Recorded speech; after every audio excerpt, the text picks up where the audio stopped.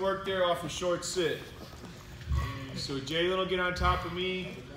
Yeah. And I'm just gonna come right away. I'm gonna back pressure in. My elbows go tight. He tacked that sit out. Woo! He did. From here, I'm gonna get this wrist and I'm gonna tripod up on my head. Right there, you see the same position? Yeah. Up. Oh my gosh. Under here. Kazoni! Kazoni!